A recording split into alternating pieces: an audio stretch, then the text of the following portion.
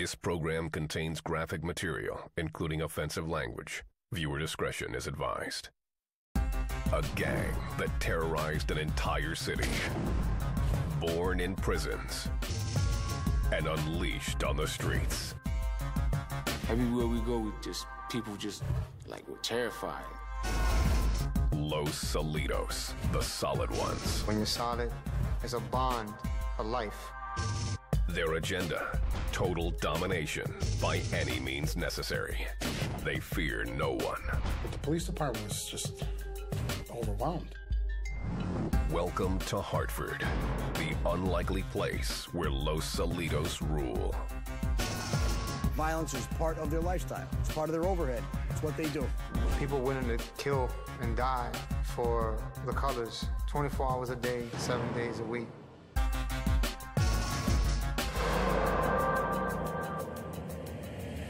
Gangland.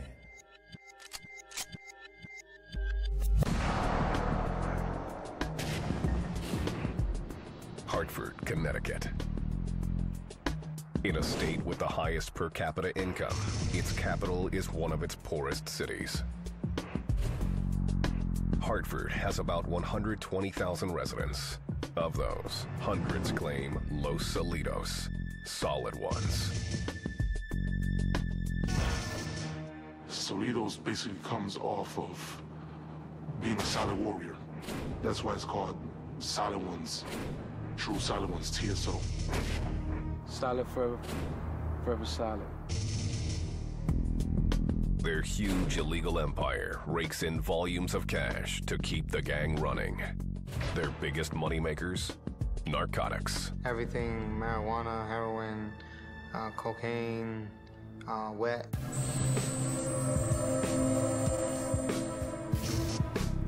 Los Solidos' lists of crimes range from car thefts to prostitution and shakedowns. They're also notorious for their ruthlessness. People respected us, feared us. If you mess with us, we gonna take it to y'all. Herman, a.k.a. Big Bird, was a Solidos enforcer.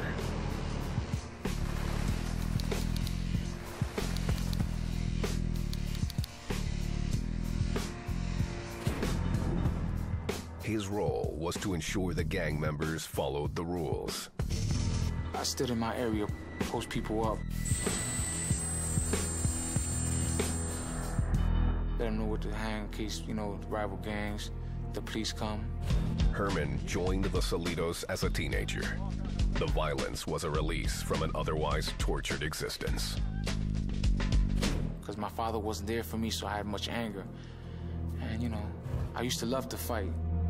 Though Herman was attracted to violence, his size and love of nature earned him an unlikely street name, Big Bird. People picked on me because I was big. And, I was a person that liked to go to the woods and hear the animals, look at the trees, look at the birds, like, wow, this is incredible. The similarities to the popular childhood character ended there. I didn't start things, but I'll finish them. Joining the Solidos is a rite of passage for many Hispanic males within the city's barrio. My brothers, a couple nephews, uncles, they were all Solidos. So for me to go any other where other than Solido would have been treason. Many, like Jordan, who asked to have his identity concealed, are drawn by the lure of easy money. Jordan was recruited when he was 14 years old. He made as much as $1,000 a day selling drugs before he was old enough to have a driver's license. Once I became a gang member, I was able to afford those things. Clothes, shoes, sneakers, money just to go in the store, buy whatever I wanted. At 15 years old, I had a $20,000 car.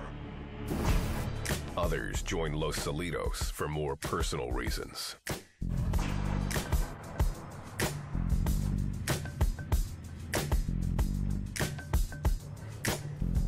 Iran Nazario grew up in the Sand, a housing project on Hartford's north side, known for its poverty and violence.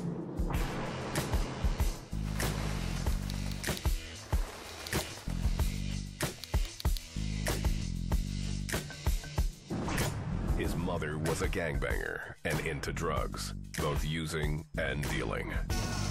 I've seen my mom fight men. She would stab you in a heartbeat. You know, she had a gun, she'd shoot you in a heartbeat. He claims his father was even more frightening. He stabbed my stepmother a couple of times in front of all of us. And I remember him punching me in the chest. You know, when he got angry, it was terrifying. Iran and his brother Efren were often forced to live in parks or on the streets. We used to jump off garbage cans to have fun, jumping off and flipping. And there'd probably be a mattress there or a mat, and we'd flip off the garbage cans on top of it. Iran picked up his nickname, Smurf, because he always wore blue to match his jeans, the only pair of pants he owned. At 9, he joined his first gang, a small set called the GQs. By 13, he dropped out of school and began a relationship with a 24-year-old woman. Soon, he moved in with her.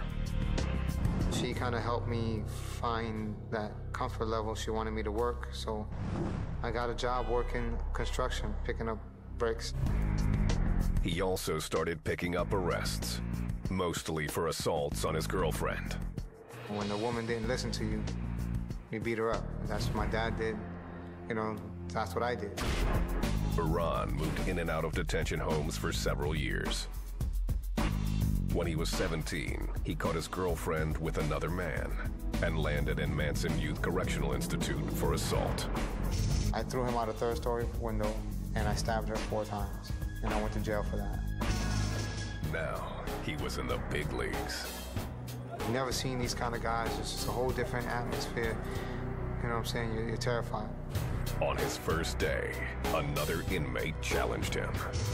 I fought him until the guards came and helped me out, because he was going to eventually, he was too big for me, so eventually he was gonna hurt me. Smurf did his time, 15 months. He found big changes when he got back to the streets. Gangbangers that were former enemies were suddenly hanging out with each other. These guys were at each other all these years, and they're all together. What's going on? The word on the street was that a new gang was forming. You knew something was changing, something was happening, so everybody was getting together, was getting big fast. It all became clear when Smurf landed back in prison, this time for assault. There, he was initiated into the new gang, Los Solidos. He gained a new family, and the Solids gained a brilliant new face. They knew that I was the kind of person who knew the neighborhood, that I could benefit from having a family like them. Smurf was a mastermind. He was actually one of the smartest individuals that this family has come across. Back on the streets, he would need his wits in 1993, when one of his closest friends got himself in trouble with a rival gang.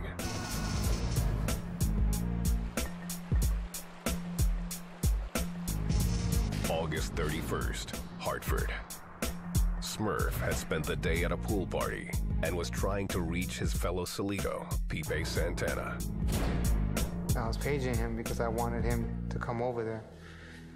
There were a lot of people and some good-looking girls, and I knew that he would have a good time. Pipe was already busy.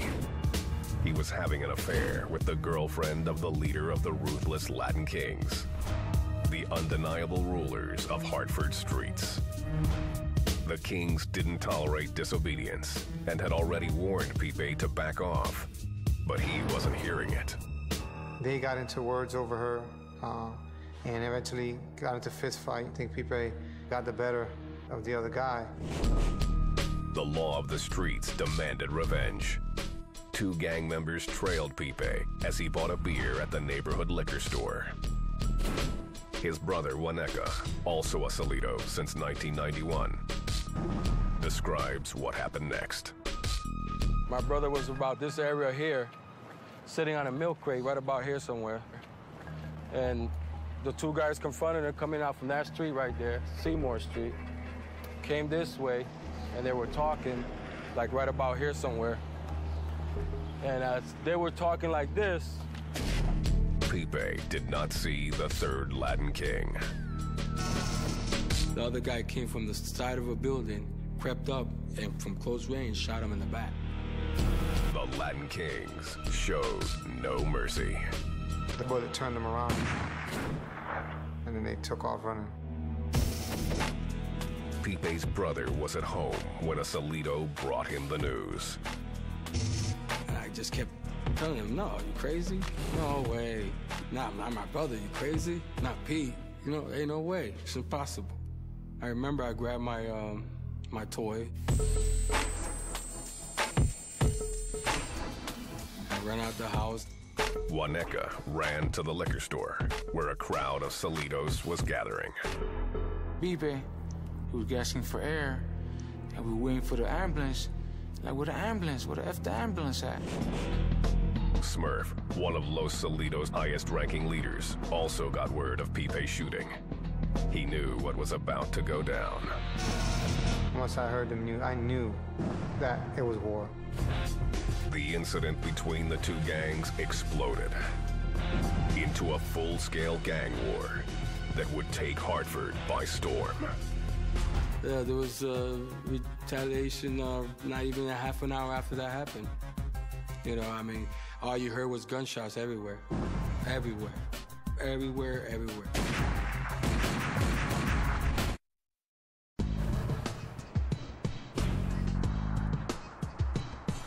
Hartford, the capital city of the Constitution State.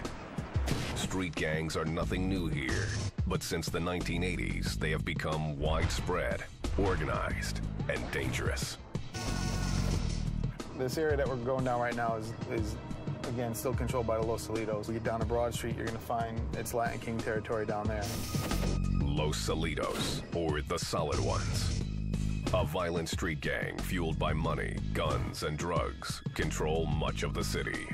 If you were messed with, or one of ours was messed with, there would be hell to pay.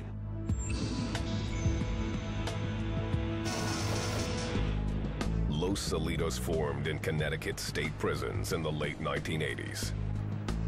The capital is only the third largest city in the state. And Hartford gangsters were targeted by others from Bridgeport and New Haven. They realized they could not stand on their own as a separate street gang. There were too many gangs inside the prison, too many established, very powerful prison gangs. A Hartford inmate named Lawrence Bouvet, LB, had a vision of a multiracial super gang that could dominate both in the prisons and on the streets.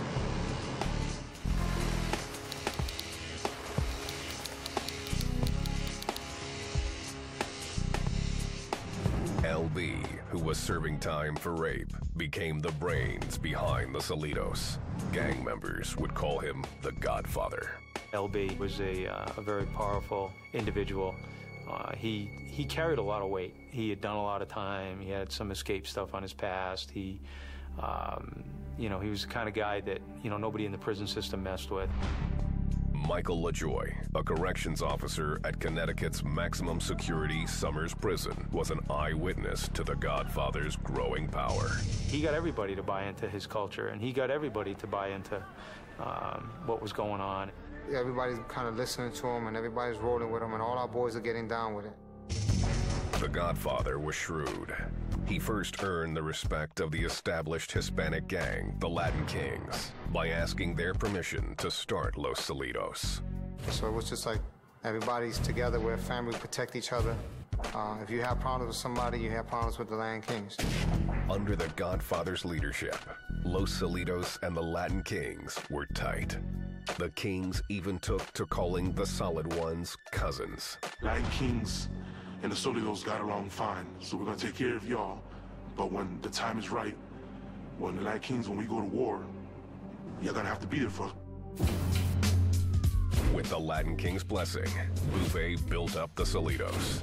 He drafted a gang charter heavy on responsibility and discipline. Everything that you're going to do as a member, from attending meetings to paying dues, all the way down to your personal hygiene. The Godfather ruled with an iron fist, and the Solidos followed. One new inmate who owed them big drug money found that out the hard way. They went right after him, right in the chow hall. They basically made some noise so that people started looking, and they just stabbed him as many times as they could. When you stab an inmate in a busy chow hall, you're telling everyone, it doesn't matter where you cross us, we'll get you. The Solidos were smart and figured out ways to do business, including drug deals, on the outside. Even though the prison staff read their mail and monitored phone calls, the Solids managed to beat the system. If they had to use 5 people and send letters to 5 different addresses to finally get a letter to a certain person, they were so organized that they could easily do that. They also used ingenious coded messages to evade the authorities' attention. They would do letter formations where you know, every third letter would be the actual letter that they to put in the next, you know, sentence to a word. As soon as they caught wind that somehow law enforcement intercepted that letter, you know, they would change their codes right away. By 1991, the gang's numbers were growing dramatically, inside and on the streets. They were recruiting daily. They were recruiting outside middle schools, recruiting outside high schools. They were getting people coming out of jail, joining their fold. The Godfather took the lead as Los Solidos developed a strict hierarchy with a president, vice president, and a secretary-treasurer. Below them were the warlords. A warlord would oversee the missions of violence against other gangs, delinquent drug dealers, even fellow Solidos who broke gang rules. He would basically get the reports on what's going on. So he would make sure that every chapter within Hartford was running tip-top. Enforcers carried out the warlord's orders. They also kept the soldiers, the gang's core membership, in line and settled individual disputes. It's a very organized structure. They've had, you know, from a president on down to their soldiers, and when one person steps down or is removed from that position, they've got the next person right in line to take over. They would be similar to a mafia group in that, you know, they had their lead structure, they had their soldiers, they had their warriors, they had their people who would take care of business for them. Modeling themselves after the mafia, Los Solidos also called themselves the family. Bouvet, the Godfather, called the shots from prison, but shared power with the gang's officers on the street and other senior leaders. This elite governing group was known simply as the Committee. The Godfather could say, well, we're going to war, but if the committee said, you know what, we don't feel we should go to war, we can piece it up, let's go this route, he would have to do that. Bouvet groomed his leaders carefully. In the early 1990s, he appointed Jorge Rivera, a.k.a. Paquino, as president. Bouvet, serving an 18-year sentence, needed a presence on the streets to make sure Los Solidos were as solid in Hartford as they were in the state's prisons. Paquino emerged as a powerful force within Los Solidos. He was as dangerous as John Gotti was, or anybody in that power, in that position, because at a drop of a dime, he can have you assassinated or killed. Paquino had a long rap sheet that included drug dealing and possession. He was an imposing presence with a sharp mind. He could have a meeting with you 15 weeks ago, and he would remember that like it happened yesterday, detail for detail. Iran Nazario, a.k.a. Smurf, was often with Paquino. After becoming a member of Los Solidos at the age of 21, Smurf moved quickly up the ranks, becoming the gang's treasurer and public face. He was very convincing. He was very media savvy, and he was smart. Smurf went on TV, did interviews, and portrayed Los Solidos as good citizens, caretakers of Hartford's Hispanic community. There will be an increase in crime because these kids won't know they're committing these crimes, sometimes under this new drug. Their mission was to recruit as many members to get to that goal that was in the charter, which was to keep us safe, to help the community. The Hartford PD saw right through it. A spokesman for a gang who's articulate and smart and can portray this criminal organization in a positive manner is more dangerous than the biggest thug on the street. The gang's true intent was to dominate Hartford. Though mostly Hispanic, Los Solidos openly recruited other races and ethnic groups. We're going to accept anybody that wants to be a member and that can prove himself. black, white, Chinese, it doesn't matter. By 1992, Los Solidos outnumbered the powerful Latin kings, but they still had to share the same streets. An intense rivalry began to simmer between these former allies. We live not even like 2 blocks away, so we usually see them almost every day. We know a lot of kings that are family members. We was real tight. We used to hang together, hang out, drink, chill, you know. Los Solidos, at one time viewed as little cousins by the Latin kings, were now the more powerful and violent gang. The Latin kings weren't about to let go of their stranglehold on the streets of Hartford without a fight. Los Solidos were pushing the Latin kings out of every corner because they were more violent, they had more members, and they protected their interests a lot more.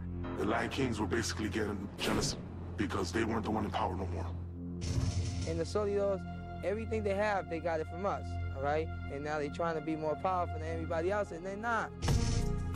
The former allies began to openly clash with increasing violence.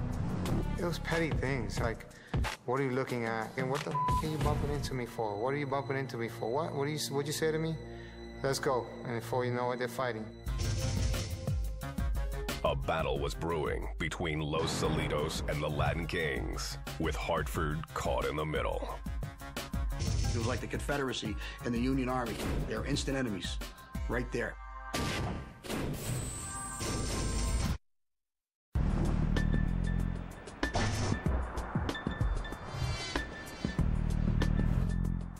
Hartford, Connecticut, 1992. Once protected by the Latin kings, Los Solidos, or the Solid Ones, were now the strongest and most feared street gang in the city. You're walking down the street, like wherever the Solidos rule, you feel a sense of power that I can't even explain. Los Solidos were brazenly taking over Hartford and running their illegal empire with mob-like efficiency. In one instance, they used their cars to openly block off a main street while they went after a rival drug dealer.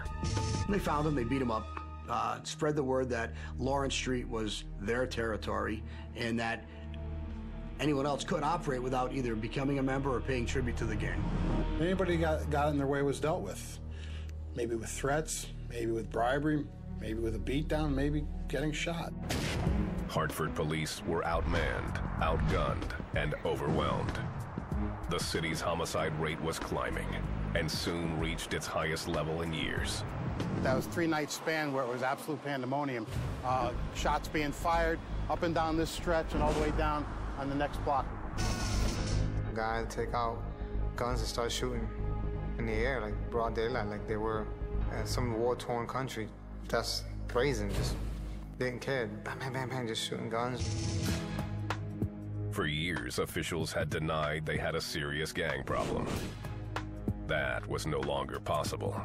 The public was sick and tired of this non-stop violence, and these guys were in the face of the public.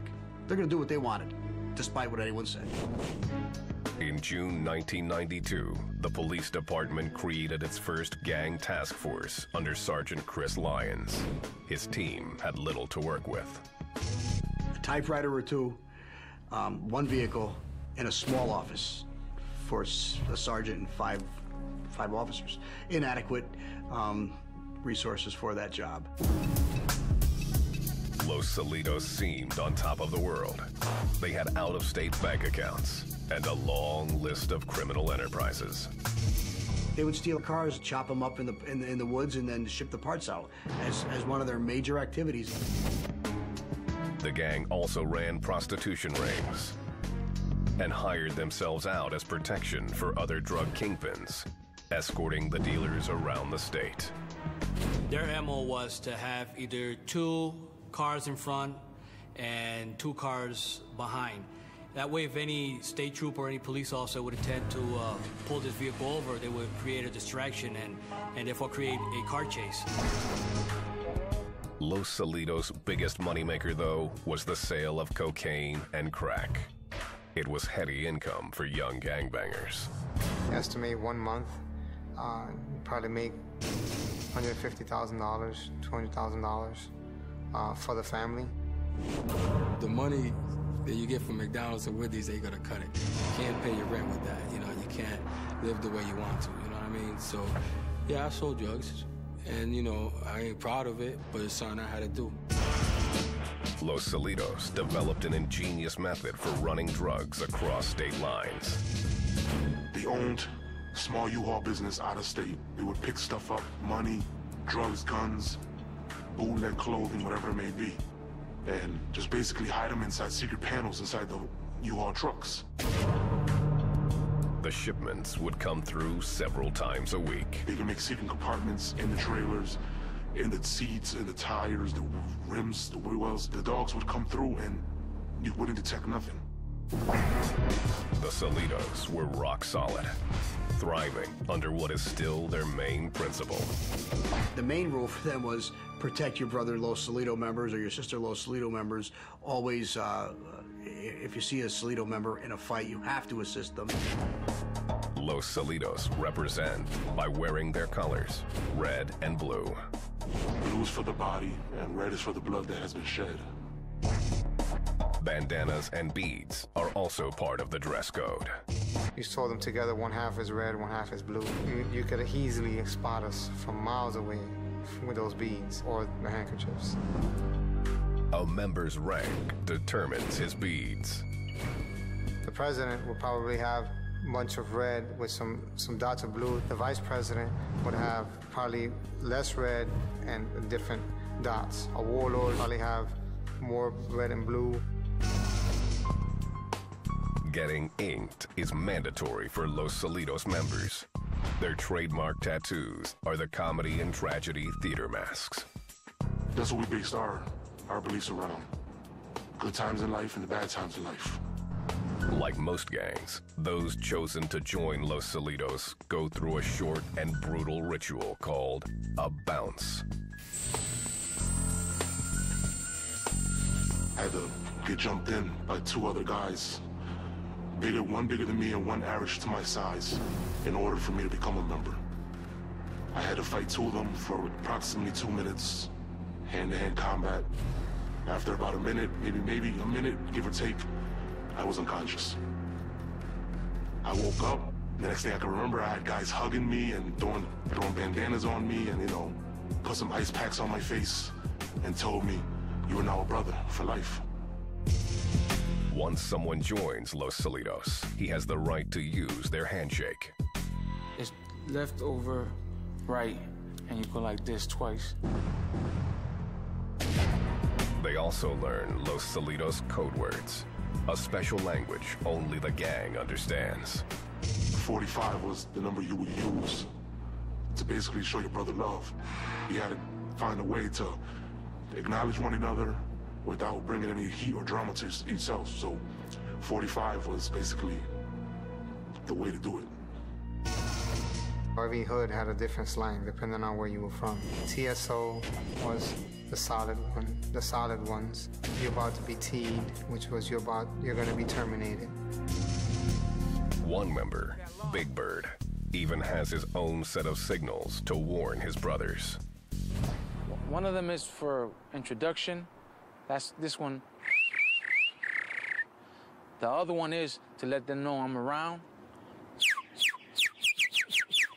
The other one is to let people know that alert. It's just our soldiers. With its laws in place, Los Solidos seemed unstoppable in the summer of 1993. They feared nothing, not the Latin Kings, and certainly not the undermanned Hartford gang unit. Solidos shooting here, they're shooting there. We would go to the south end for shots fired, and once we were there were shots fired in the north end, and we were just running all over. The city was teetering on the edge of chaos, and it would get worse before it would get better.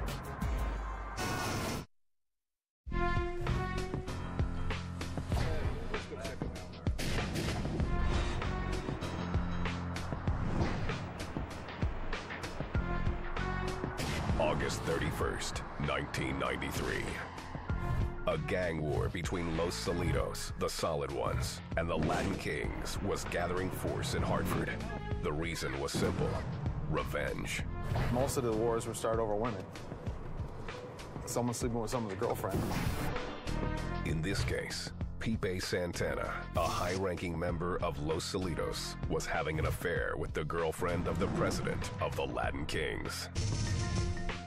Pipe was ambushed by the Kings, then shot once at close range.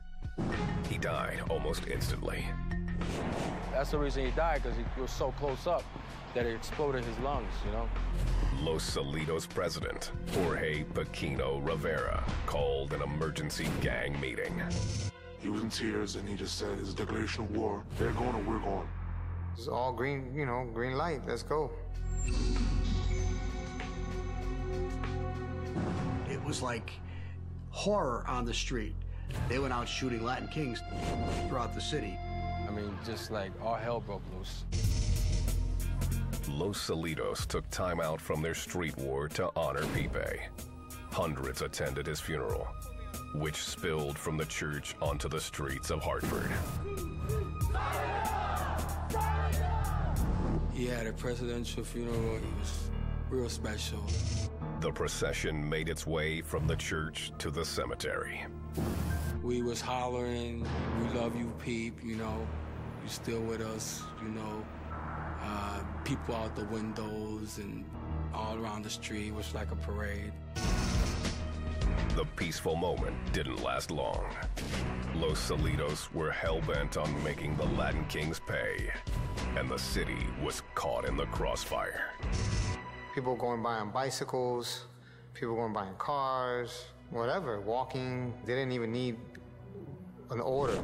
They didn't care. Their primary object was to take out a king. The king's primary object was to take out a solid. The shots rang out night after night. Finally, the Hartford PD called for backup. They had to bring in state police. They had to bring in other town agencies to cover the calls for service that Hartford cops weren't taking because they were here or in the North End putting out shootings and fights. It was just crazy. I don't think we got home for a couple hours a night. The war between the gangs peaked a few weeks later on Thanksgiving weekend. Within 12 hours, there were 3 drive-by murders. 2 victims were Latin Kings, including one whose brother was a member of the Solidos. Disgraceful. Kid had information his brother was going to be killed, didn't warn him, didn't tell him.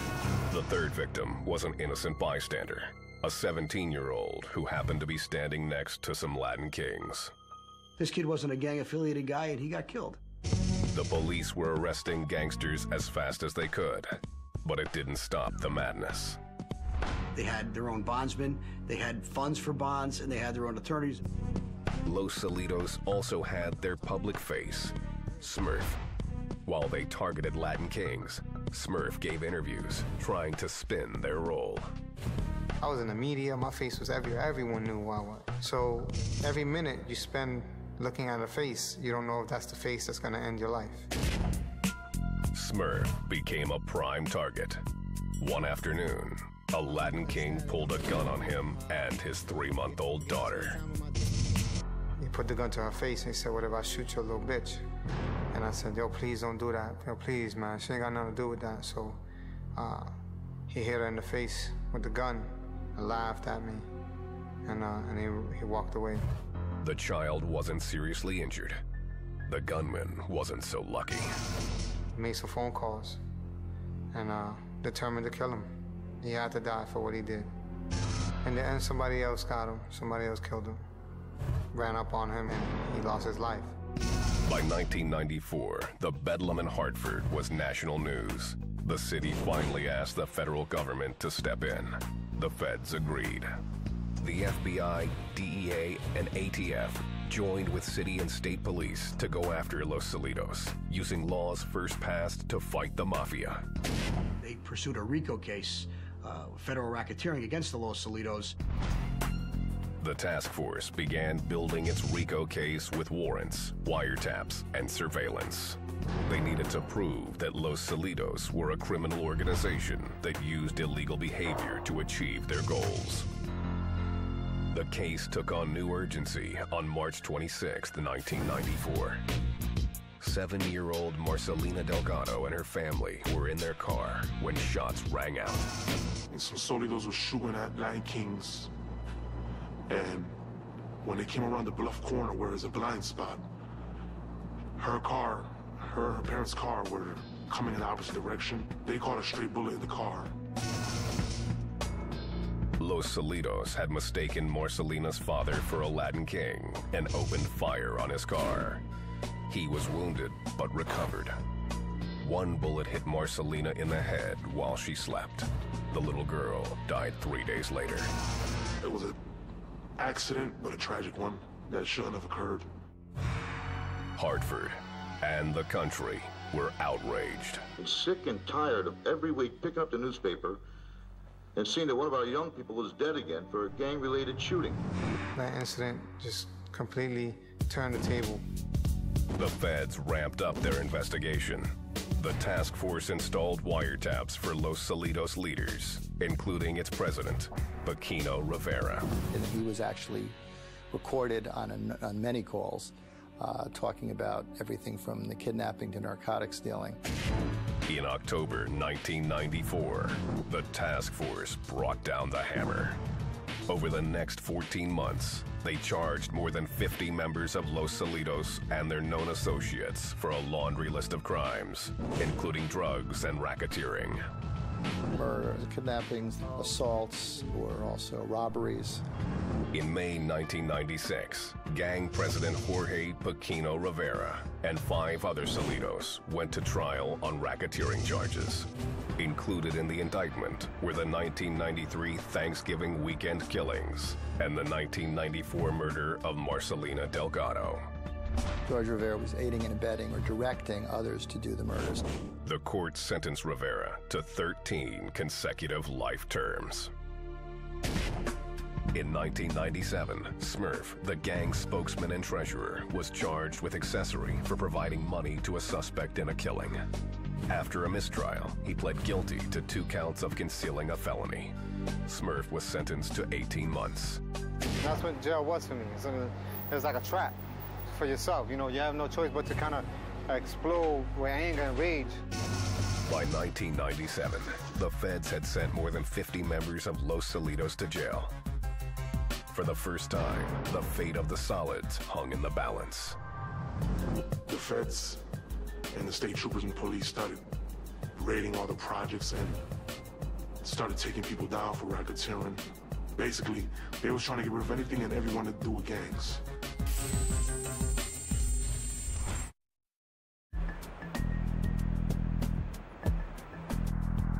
It has been more than a decade since the feds gutted the leadership of Los Solidos in Hartford, Connecticut.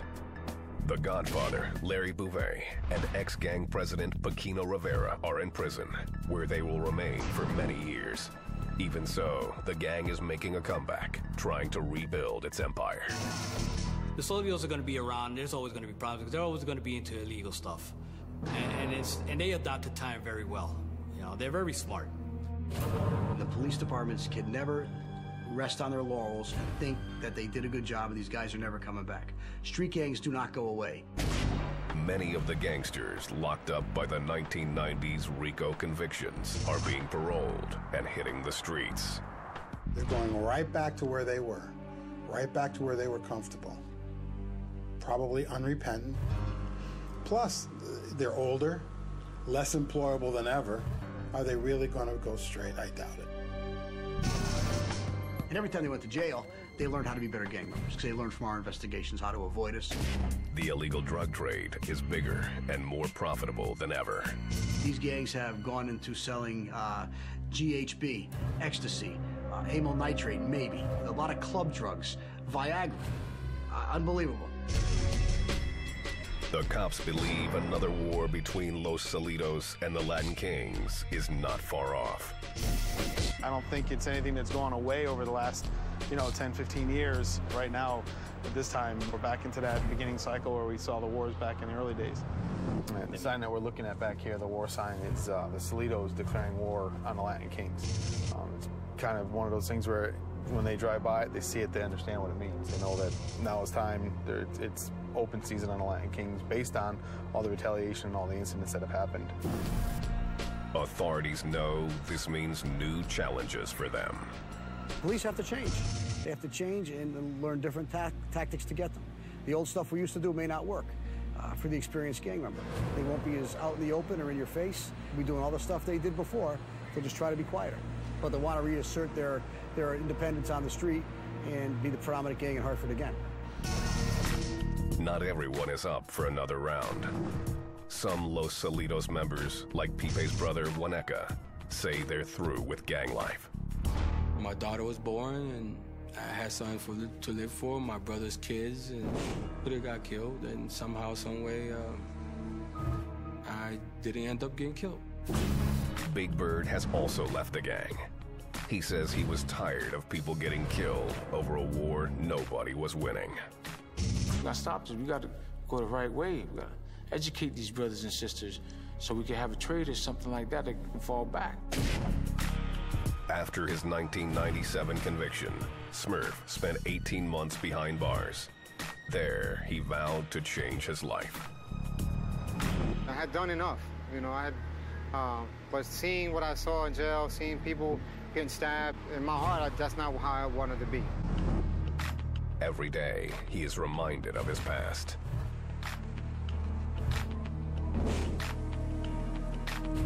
What this is it's a memorial area for victims of violence in the city. It's like here it says, one way you die like a soldier, but it's kind of like dying like a punk, because you're representing all the wrong things when you die in the street. There is also a stone there for fallen brother Pipe Santana. This stone tells you like what he said he would do, and this is exactly what he did. And he died because of this thought. It says, if anybody ever comes to me with a gun, I'm just gonna shut up and walk away.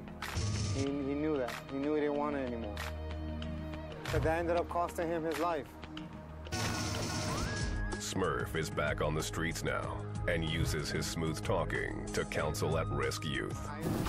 Primarily violence prevention and gang prevention, giving kids an opportunity to go from where they're at to something positive.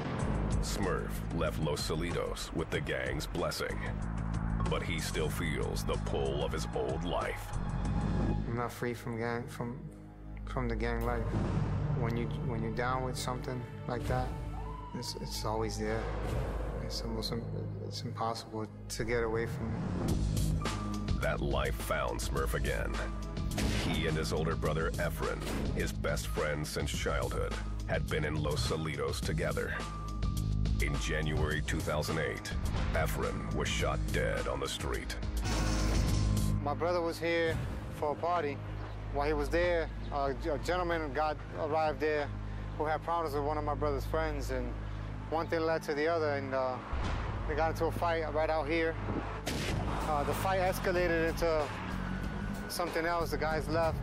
As he was walking, he was talking to his friend about where he wanted to go, and the person drove up. They were talking while the guy was in the car because they knew each other. They were both solids. They were both in the same gang. You know what I mean? Pulled out the gun, came up close to him. My brother put his hands up. He told him not to shoot, and guy shot him. He went to the hospital, and he lost him. You're talking about the single most important man in my life. The suspect in Efren's death is a Los Solidos member convicted in the murder of little 7-year-old Marcelina Delgado.